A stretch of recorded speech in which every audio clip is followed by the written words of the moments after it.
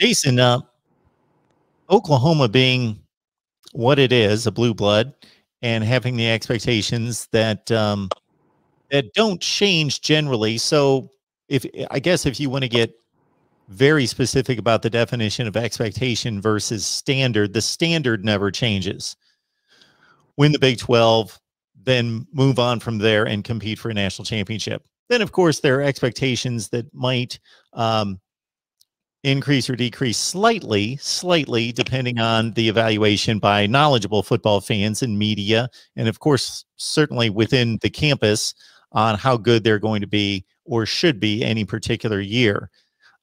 Is there just so much talk about this team competing for a national championship this year that you think if Oklahoma has a typical year, and I'll outline that as win the Big 12 championship, go to the playoff, lose, and I'm not going to name a score, but let's say it's not anything egregious. It's losing by a touchdown or two scores in a competitive football game, but not taking any kind of tangible next steps.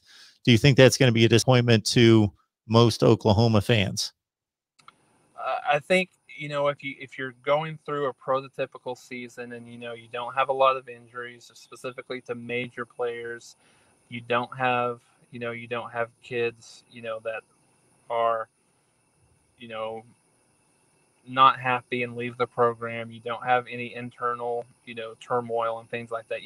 All things kind of being even, the team is the way that we think that they are going to be now. I would say yes. I think the expectations are at the very least to win a playoff game. And I think you made the point perfectly. I think the the standard is there, but I think the expectations fluctuate just a little bit year in and year out. I think going into the season last year, I think a Big 12 championship was going to be a successful season, particularly after the way they started. You have a new quarterback that didn't come in early, didn't get a spring, and basically got a couple of weeks to be ready, to be a starting quarterback. You had so many injuries on the wide receiver and the running back side. You still had a defense that was a little bit unproven. Certainly they improved in 2019, but wasn't quite sure on what you would get, especially with no spring and kind of a weird or an odd fall camp. So I think the expectations were there, maybe to win a Big 12 championship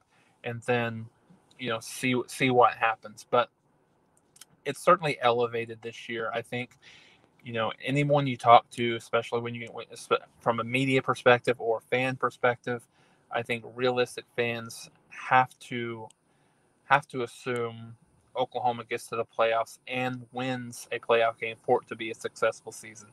And we've talked about several times how things happen. You got to be a little bit lucky sometimes from a matchup perspective, and you got to have some lucky bounces. You have to have some lucky things happen. When Oklahoma won the national championship in 2000, they did not have one starter that missed any significant time from an injury perspective. So some of those things have to bounce your way. But if they have, if they don't have a whole lot of injuries, I think it's a team that would be, considered an unsuccessful season, even if that's, they say they lose out to Alabama by 7 points, in a playoff game. I think that's the expectations that have went this far this year to, it's almost, and I know this is almost unrealistic, but it's almost national championship or bust this season for this team.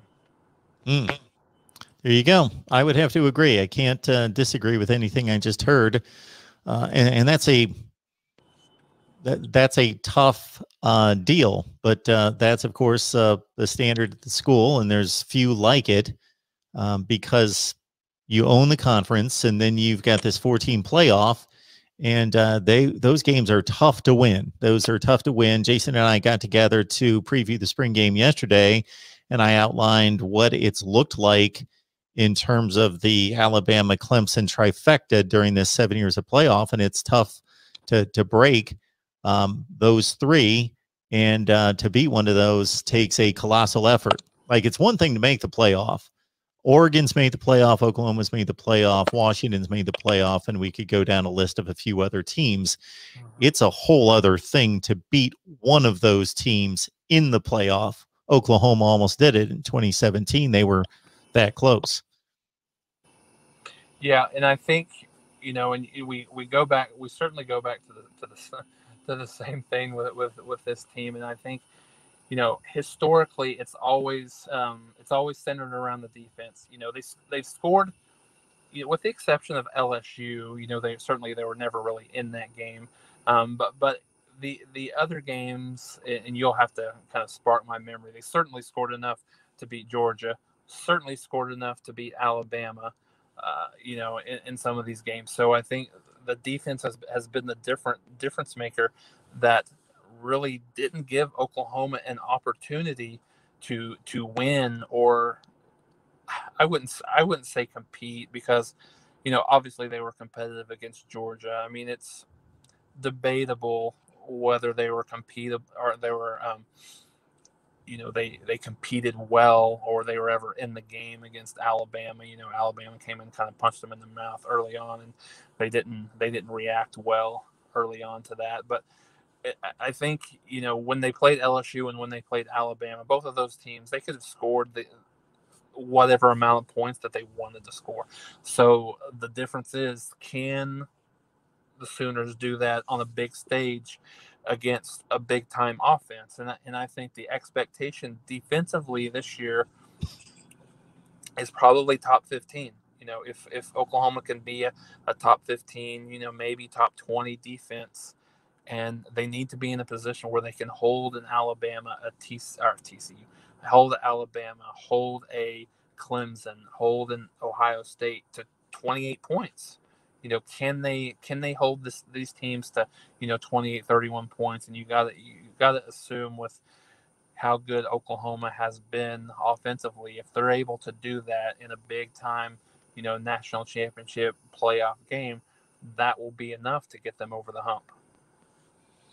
Got Jason Ray on the line talking up Oklahoma football, and it looks like we've sparked quite a bit of playoff type debate on who's good and who's not, and who's going to compete for a national championship this year. And I certainly hope, as Jason and I discussed yesterday, that somebody breaks through and makes it a little bit more interesting, if not multiple teams across the nation.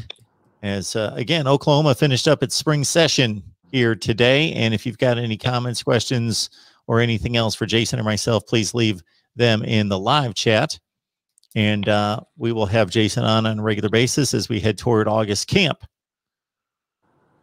Jason, you almost home? No, not yet. I'm kind of setting park so I can talk to you. I'm a little bit nervous about driving. And absolutely. Doing at the same time, I wondered about that. I didn't know. I did not know for sure. Want to remind everyone as well is that we will be covering spring practice across the nation, as there were more teams on the field today than at any other time. Texas and Tennessee tomorrow. I am looking at North Carolina, Boston College, and somebody else, depending on how much I really want to watch more spring football, as I DVR'd about 9 games today. So we're not getting to 9 of those, but we'll see. I did watch Boston College and North Carolina, as well as Texas A&M, and the Aggies video is posted. Well, Jason, I don't want to keep you any longer. I appreciate you stopping by and, delaying your trip home to talk Oklahoma football with us. That. So thank you so much for that. And again, Jason Ray, Last Word on College Football. So check out his work and the rest of the staff there at Last Word on College Football. All right, Jason, we'll see you next week. All right. Thanks, Mark. Appreciate it.